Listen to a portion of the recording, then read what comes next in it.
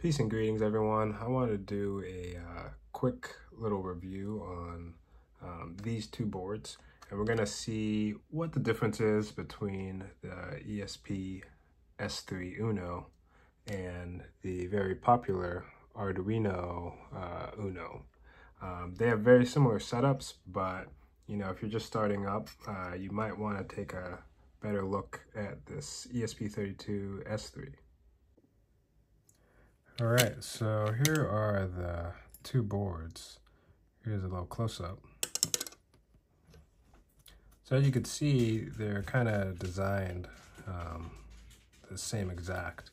Obviously, this is the super popular Arduino UNO, and this is usually recommended to newbies. As you can see, it has lots of pins. It has 14 input-output pins all along here.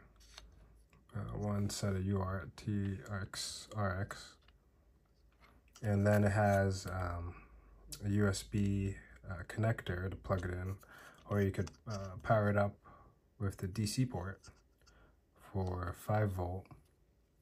And you could do quite a bit with this. They try to make it easy for beginners, so you can easily plug your wires in.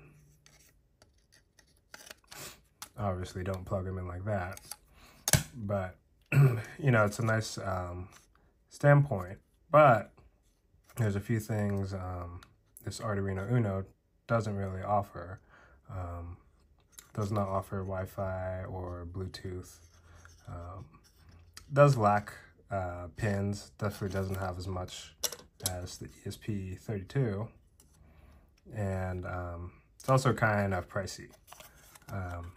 Luckily, I got this in a mixed box of things, but normally I think this is either $15 to $20+ if you get it from the official site.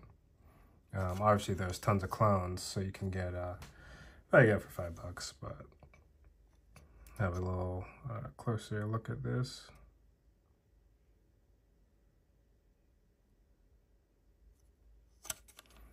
And has some pins for programming. But we have something that I believe is even better, and even better for beginners, is this super capable ESP32-S3 UNO. So it takes the ESP32-S3 Room 1 chip, and it puts it on a really nice development board. Like, this is what it's normally on as the dev board, but this really makes it more accessible. So this one has way more pins than the UNO. The Arduino UNO has 45 input-output pins. So it has the same row here, but it also has a whole bunch more that you can add some header pins, just like that, or you could add, so you could do something like that as well. So it gives you a lot more room to work with, especially if you have a lot of like LED lights or motors or relays and all that stuff. So that's the first reason why it's a little better. More input-output pins. Number two is that this is $5 compared to the UNO. Number three, so this comes with the ESP32-S3 Room 1 chip.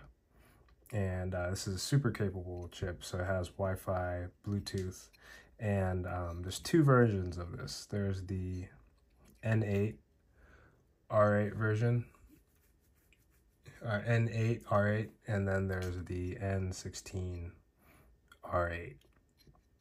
And what that means is they have either an 8 or 16 megabyte flash version, and they both have 8 megabytes of PRAM. So I don't exactly remember the UNO. I can look it up, but it's definitely not 16 megabytes. And this is the 16 megabyte version. If you have sketches that are pushing the normal limit, because normally like this microcontroller has like 4 megabytes. So it's good if you have more space constraints. So it has more input output pins, cheaper. It has Wi-Fi, it has Bluetooth, and that's Bluetooth Low Energy, Bluetooth 5, and Bluetooth Mesh as well, to do a lot more interesting things. So number 5 is that this also has a U.FL antenna connector.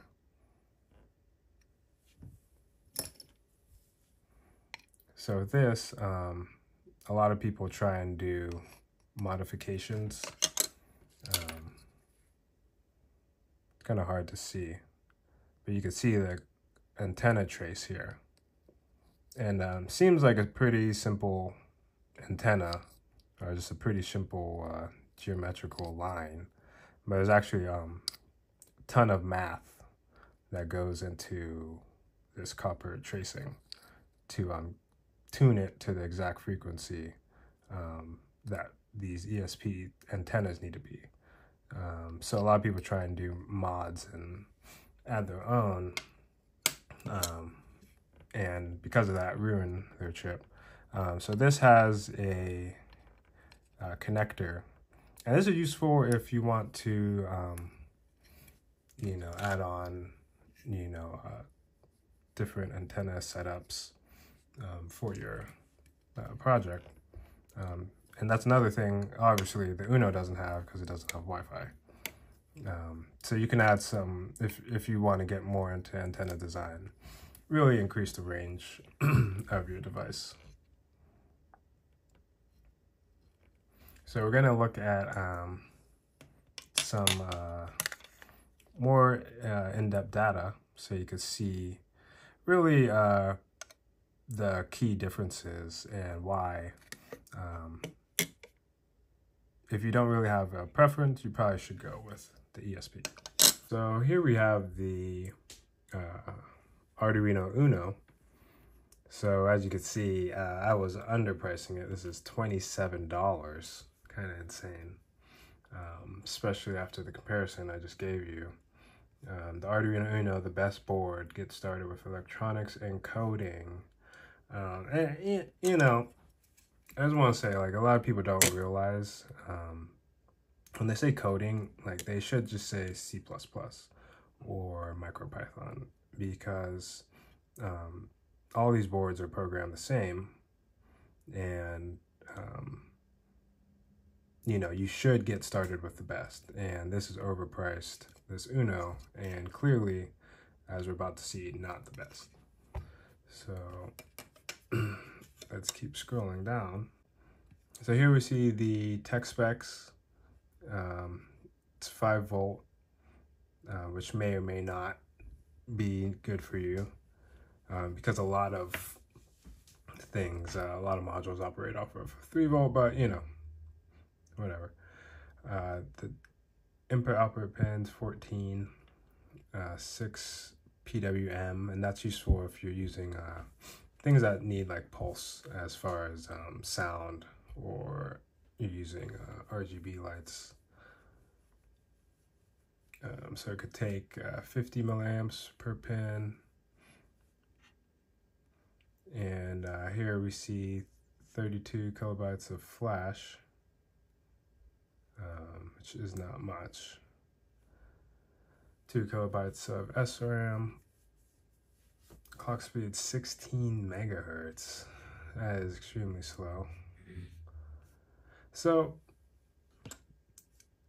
you know, if you don't know anything about electronics, you know, that's kind of where I feel like they get you, because those specs are pretty bad. So now we're looking at the ESP32-S3 UNO product page. And as you can see, one is $516. And for the price of literally a 5 bundle of these, you can get for the price of one Arduino UNO. So you get 5 of these for one of these. And, you know, if you're in America too, know that Arduino is an Italian company. So you're not, it's not like it's all international. So scrolling down, you can see the pinout. And it's nice too, there's also a RGB light here as well, which is pin 48. So we see that this model we have here, it has 512 kilobytes of SRAM, which the UNO has 2 kilobytes, so almost 300 times faster, and 8 megabytes of PSRAM and 16 megabytes of flash. So yeah, overall, if we're looking at also all the other communication it has, you know, touch sensor, temperature sensor, USB OTG as well. You know, so many reasons why this is better. So this USB-C also, you can power things off of it and do serial communication. Obviously it has the RTC and tons of different security features because it has RF. So you can see you could do quite a few things there with also Wi-Fi and Bluetooth and dual core processor. And here you could just get a closer look into everything it has. But one thing I like is like it has various different types of Bluetooth, really fast data communication, but really what's also huge is just tons of input-output pins, 4 different ways to connect via SPI, 3 different UARTs, and then I2C, I2S.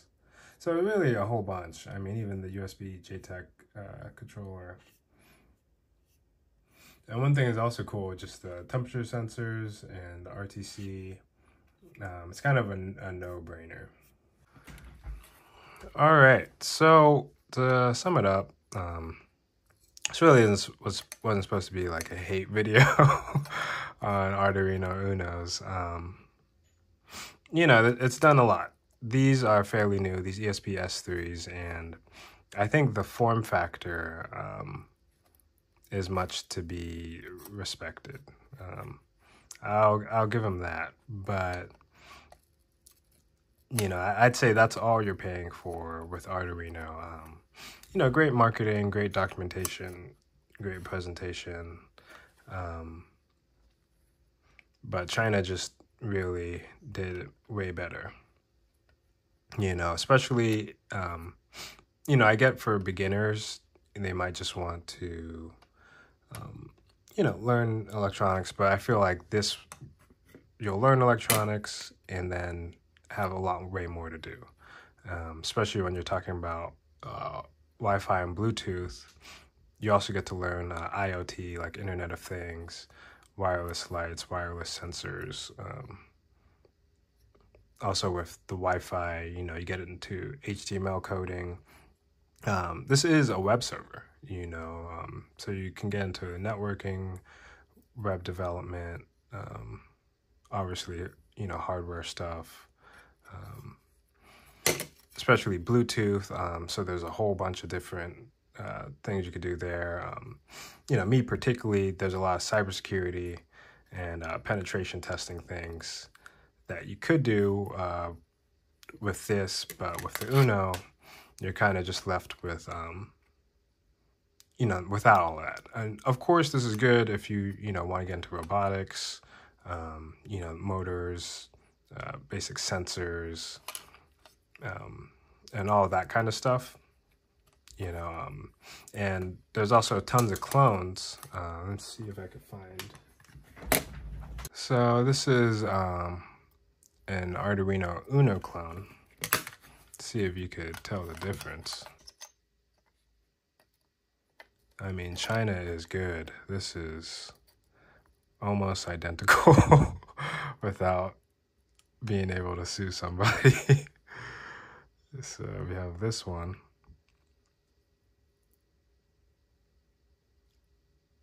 And honestly, this is a little bit easier to read, and you can see made in Italy. They're crazy. And this is the real version.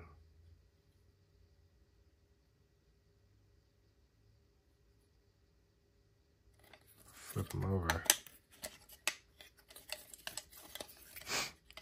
Yeah, and this Chinese company cloned it 100%. Down to the made in Italy. Oh, jeez.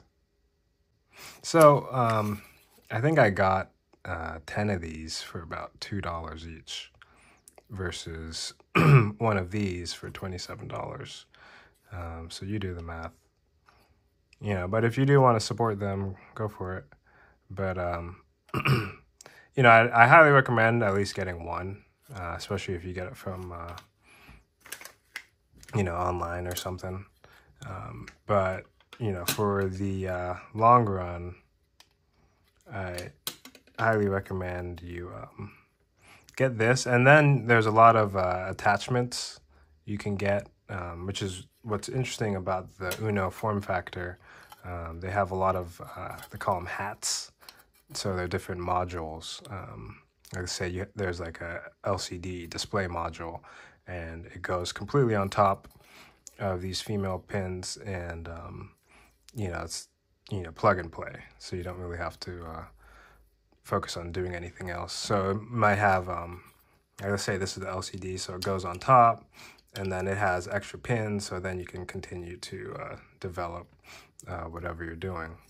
But yeah, that's pretty much my review.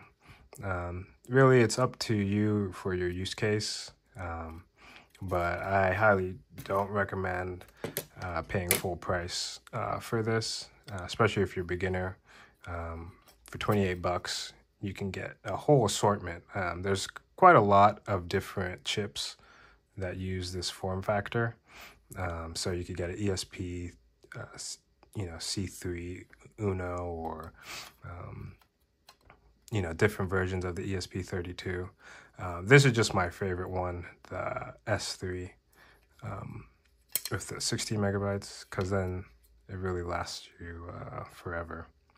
But yeah, if you have any questions on what direction to go, I'll be glad to help. I hope you found this helpful. I'll leave some links where you can find these and try them out if you like.